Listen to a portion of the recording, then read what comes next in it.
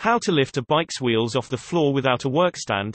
I want to do some maintenance on the rear derailleur of my bike and I want to have the rear wheel lifted off the ground to be able to rotate the pedals to switch gears while doing adjustments.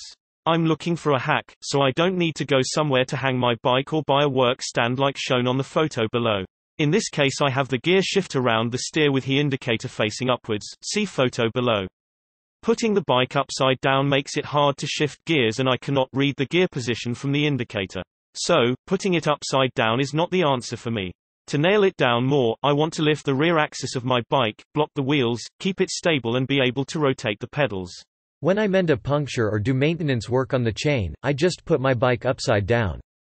I do have a rather broad saddle, a racing bike might be a bit too unstable to stand still on its own. Still, you should have some other moderately heavy items lying around to stabilize the bike, e.g. by preventing the frame to move to either side.